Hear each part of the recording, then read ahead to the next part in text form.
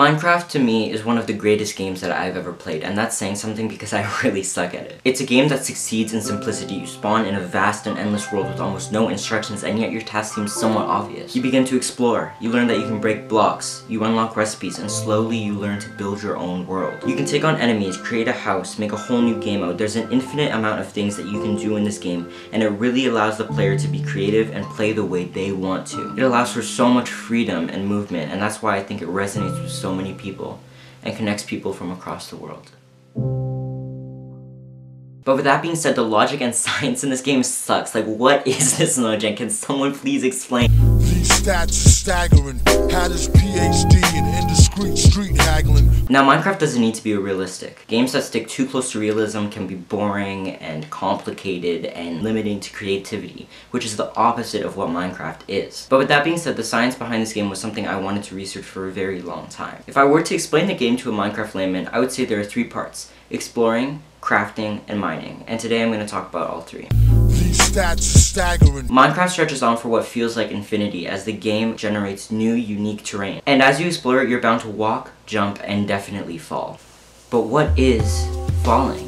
And more specifically, how does gravity affect the game? I started by asking the question, what is the value of the acceleration due to gravity in Minecraft? To test this, I made an experiment. I created a delayed redstone signal activated by a pressure plate which deactivates extended pistons and forces them to retract. If you don't understand anything I'm saying, basically I just created a control environment to analyze the data. With this information, I was able to calculate the acceleration due to gravity acting on the player using this formula. I'm using this formula to look for A, or acceleration, because I have displacement, initial velocity, and time. The value of displacement in this case would be height, which is 50 blocks. According to the Minecraft wiki and confirmed by the creator, every block in Minecraft is 1 meter tall and 1 cubic meter in volume. Therefore, the displacement in this case is 50 meters. The initial velocity is 0 meters per second because the player isn't moving. Using my editing software, I was able to find time by going frame by frame and seeing exactly when the player hits the ground. That time was exactly 2 seconds. Using this calculation, I found that the acceleration due to gravity acting on the player is 25 meters per second squared. That's insanely high. For reference, the gravity on Earth is 9.81 meters per second squared. That means that the gravity in Minecraft is the same as the gravity on Jupiter. Let's just ignore the fact that Jupiter has 15 times the surface area of the Minecraft world, but it still has the same gravitational pull. Let's also ignore the fact that a lot of people believe that the Minecraft world is flat, other than a couple skeptics, which sounds weird to say out loud. I mean, I'm sure no one believes that the Earth is flat.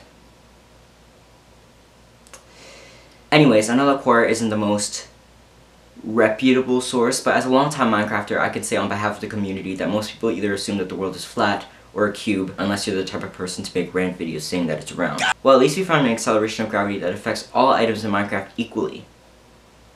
Right? And then came my next question. Does this gravitational pull affect all items equally? I did the same experiment but with different items, including hostile and passive mobs like the zombie, sheep, and pig, sand, gravel, and anvil, and lastly, arguably the most rare item in the game, the dragon egg. I've been playing Minecraft for a long time, and I really expected all of these items to drop at the exact same time, and I was shocked when they didn't. Instead, the zombie, sheep, and the pig drop at the same time, followed by sand, gravel, and the anvil, and lastly, the dragon egg. This changed the way I approached the question. I calculated the acceleration of these objects using the same process that I used to calculate the players. Here are their accelerations in meters per second squared.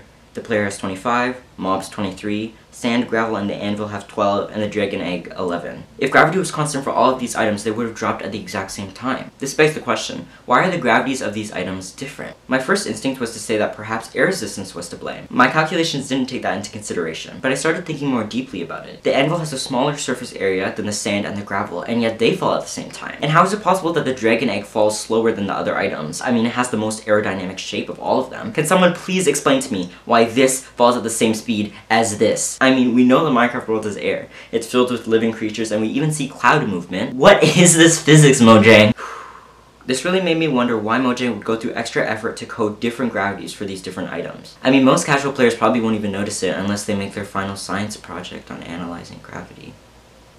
Now, gravity doesn't affect all blocks in the game. In fact, the majority of them stay suspended in the air. You wanna know what? No, I am gonna leave. It's really important that gravity only affects certain blocks in the game, otherwise other parts of the game would be compromised. Caves would collapse, roofs would be near impossible to build, and there would be a ton of accidental "you died" screens. In fact, some people have even tried to recode the game and modify gravity to affect all blocks. A YouTuber named Dream uploaded a very popular video of his experience to YouTube. Look out, look out, look out, look out! Oh my god! No! What?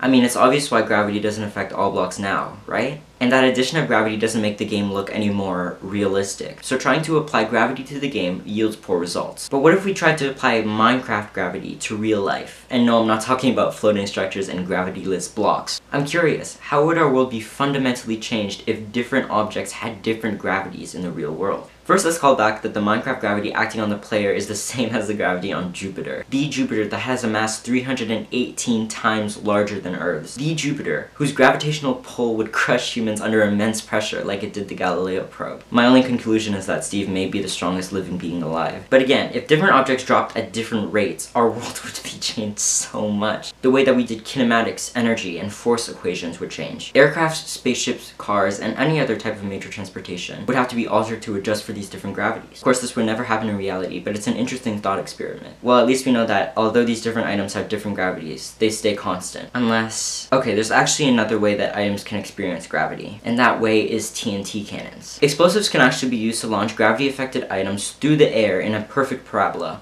which again brings Minecraft's air resistance into question. I conducted another experiment. First, I found exactly where the block landed, 74 blocks away. At the vertex, the block is 30 meters high. We know that the block takes the same amount of time to rise and fall because it's a perfect parabola. So we can use the half values to find its falling acceleration. Half of 74 is 37 meters, and the total time that the block took was 4.2 seconds, which halved is 2.1 seconds. With an initial velocity of 0, we can plug those values in to find that the gravity affecting this piece of sand is 13.6 meters per second squared. Looking at our original calculation of the gravity affecting sand, we can see that they are different values. What? Not only does Mojang have different values for different blocks, but depending on the way they are launched, they have different gravities affecting them.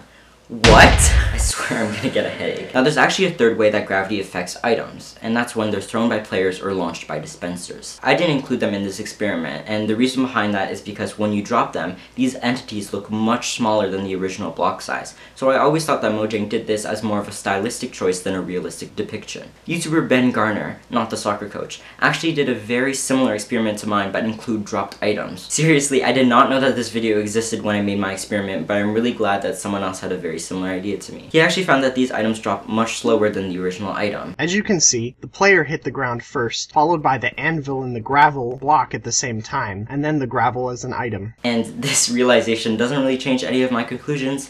Minecraft gravity is still senseless and confusing. But in the end, even though the physics behind the gravity in this game is ridiculous, it doesn't change the experience behind exploration in the game. Okay, so now what about crafting? These stats are staggering. Crafting is essential to the game. I mean, it's literally half of the title. Crafting allows you to take raw materials and transform them into useful objects. There are hundreds of crafting recipes in the game, from fermented spider eye to stained glass. But does this part of the game hold up? Thanks to Antoine Lavoisier, we know about the law of conservation of mass, the theory that he created saying that mass in a system stays constant, because matter cannot be created nor destroyed. He also created this fire hairstyle. Thank you so much, Antoine. I'll take it from here. Hi. One of the first crafting recipes you learn is the recipe for stairs. Rather than continuously jumping from block to block, stairs allow you to glide up on an incline, which isn't how stairs work in real life, but I'll let it slide. Oh my god, I hate my life. But the recipe doesn't really make much sense. You need 6 blocks of wood to make 4 stairs. Remember that each block in Minecraft is a cubic meter, so the recipe takes 6 cubic meters of wood and turns them into 4 times 0.75 3 cubic meters of wood, which means they lose half of the wood that they put into the craft. Now, some loss would be acceptable. Cutting anything creates loss, whether that be sawdust or pieces of unusable wood. When ordering floor tiles, you have to order extra to try to account for that loss. But 3 cubic meters, or 50%, is more than a little bit of loss. But where did this extra 3 cubic meters of wood go? And I mean, 3 cubic meters of oak wood is a ton. 4.32 tons to be exact. More evidence proving that Steve is incredibly strong. And I mean, this problem hasn't gone unnoticed. Minecraft YouTuber Exumavoid created a popular website where you can download modifications of the game, including a tweak where you can change the crafting recipe of stairs to be the correct 8 stairs per 6 blocks. Without the mod, that extra 3 cubic meters of wood just vanishes into the air. My main man Antoine must be shaking right now. And that's not the last problem. What about chests, which use 8 cubic meters of wood to create a block that is 0.875 cubic meters and is definitely hollow? What What about the fact that 1 cubic meter of wood can be turned into 4 cubic meters of planks? What about bookshelves, which use 6 cubic meters to create 1? What about note blocks, or stripped wood, or shields, or pressure plates, or trapdoors, or fence gates, or buttons, or jukeboxes, and that's just the wood items? How about packed ice, or blue ice, or furnaces, or dispensers, or pistons, or droppers, or daylight sensors, or TNT, and I'm just naming a few. Now, it'd be impossible for Mojang to make all of the crafting recipes 100% accurate. It would make it harder to distinguish between crafting recipes and make it harder to have a bunch of unique recipes. Similarly, if the recipes for rare items use less materials,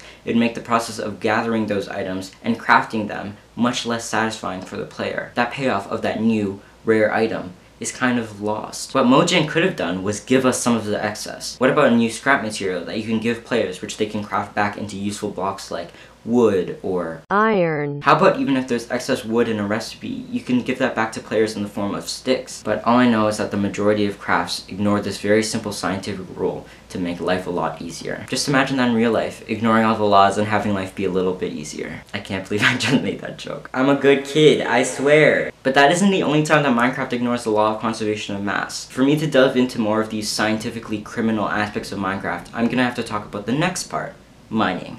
These stats are staggering. I'd like to begin with a quote. So we back in the mine. Got our pickaxe swinging from side to side. This quote shows the importance of mining to the game. It's a core action that players need to execute in order to progress in the game. Mining allows players to access stone, iron, gold, and an entire alternate dimension.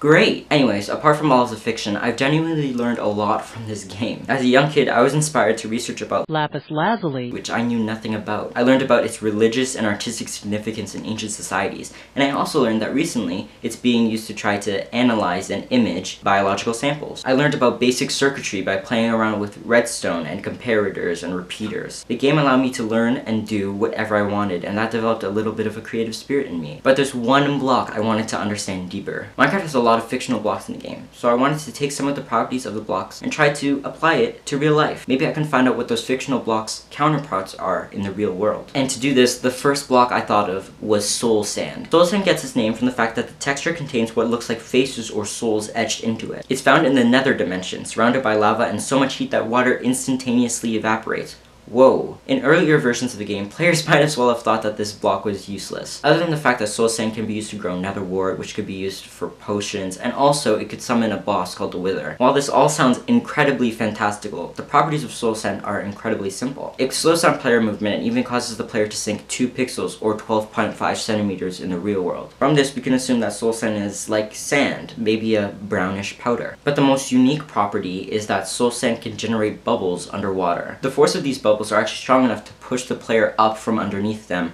whenever they pass over a piece of soul sand underwater. The player rises faster when they pass over soul sand, making it the in-game opposite of magma, which pulls players down like crippling existentialism.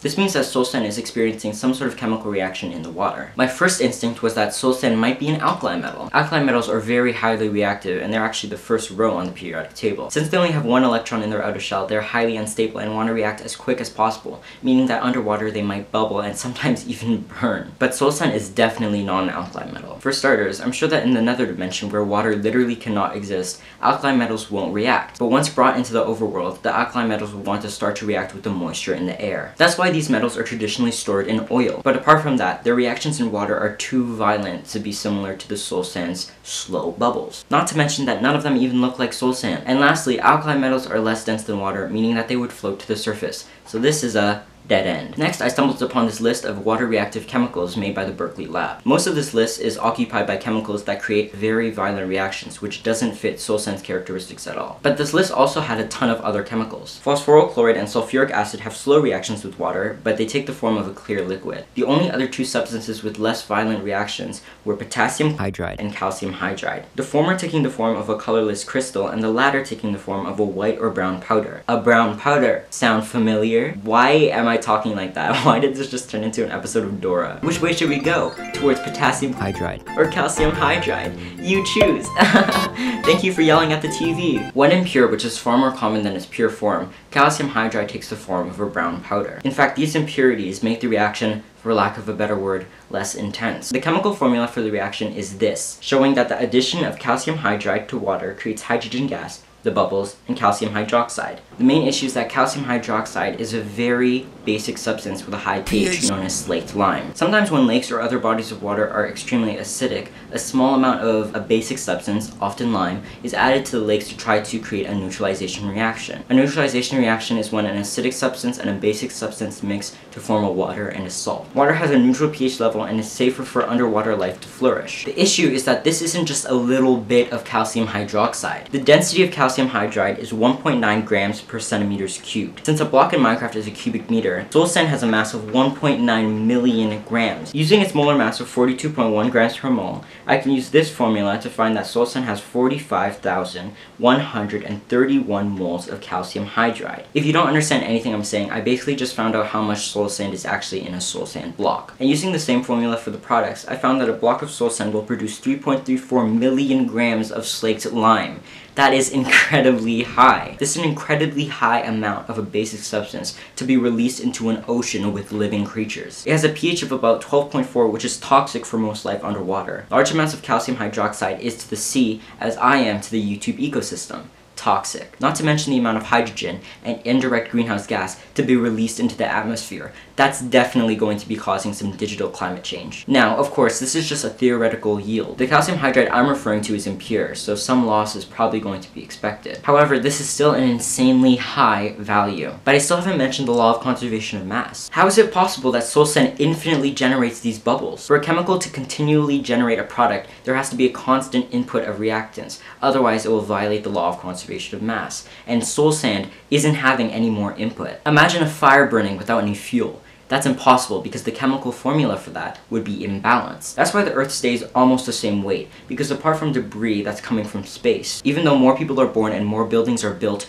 Earth is a closed system, meaning all of the mass stays here. Soul sand completely ignores that rule. If our real life functioned like this, everything would change. Creating matter is like some alchemist stuff, and no, I'm not talking about the Freddie Gibbs Collaborative Project, and no, I'm not talking about the Paulo Coelho book. The value of materials in real life would change if you could just create more of them with less products, and that's definitely going to affect our economy. If the law of conservation of mass didn't exist, the closed system of the Earth would stop being closed.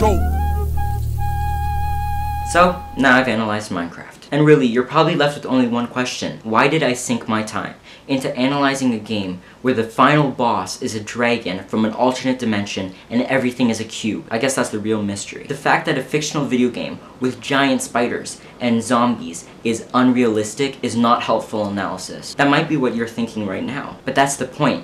Video games don't have to be realistic. Developers are always trying to push game making forward by making things more realistic and more advanced. But I argue realism isn't necessary to make a great game. The fact that a game with a world constructed of visible pixels and cubes is the top selling game of all time says something. And that's why I'll always come back to it. I know I've said this already, but I can literally do anything in this game. People have pushed the game to its limit, built jaw-dropping structures, and there's even a project to recreate the Earth on a 1-to-1 scale in Minecraft. And others, they just fish. And neither playstyle is wrong. Realism isn't that important. It's how a game connects with you, and it makes you feel that will stick with you forever. Thank you for watching, and please speak up and stay safe.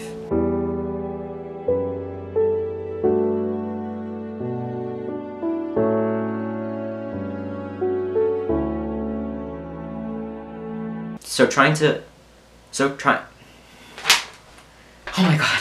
Okay. There's a ton of thunder and lightning outside, and it's raining really bad. It's literally shaking the room. Oh my god, I was like, still have 3 pages to go through. Ah!